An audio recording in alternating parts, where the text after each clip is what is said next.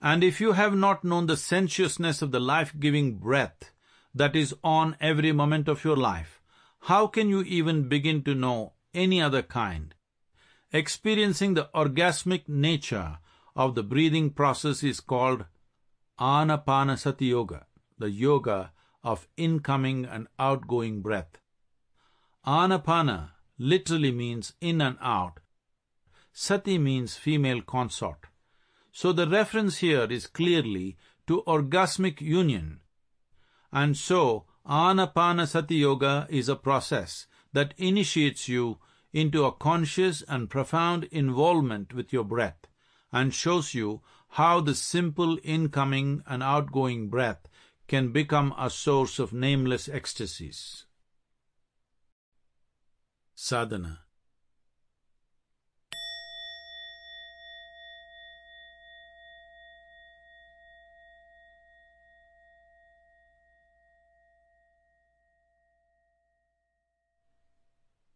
The higher possibilities of life are housed in the human body. The physical body is a platform for all possibilities from the gross to the sacred. You can perform simple acts of eating, sleeping, and sex as acts of grossness, or you can bring a certain dimension of sanctity to all these aspects. This sanctity can be achieved by bringing subtler thought, emotion, and intention into these acts. Above all, remember the grossness and sanctity of something is largely decided by your unwillingness and unconsciousness, or your willingness and consciousness.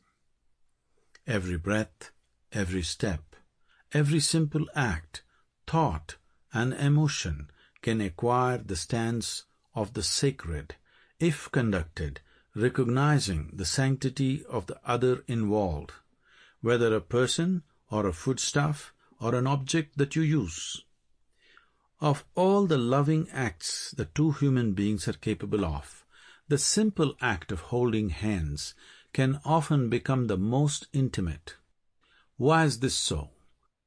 Basically, because the nature of the hands and feet is such, the energy system finds expression in these two parts of the body in a very singular way. Two palms coming together have far more intimacy than the contact between any other parts of the body. You can try this with yourself.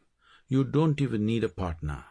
When you put your hands together, the two energy dimensions within you, right, left, masculine, feminine, solar, lunar, yin, yang, Shiva, Shakti, are linked in a certain way, and you begin to experience a sense of unity within yourself.